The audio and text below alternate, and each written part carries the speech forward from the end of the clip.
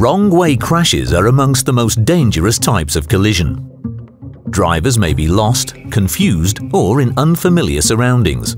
New technology from Ford aims to prevent them from being such a major danger on our roads. Why has Ford developed this technology? Messages like "attention, wrong-way driver on motorway" or "motorway driver causes crash" belongs more and more to our everyday life.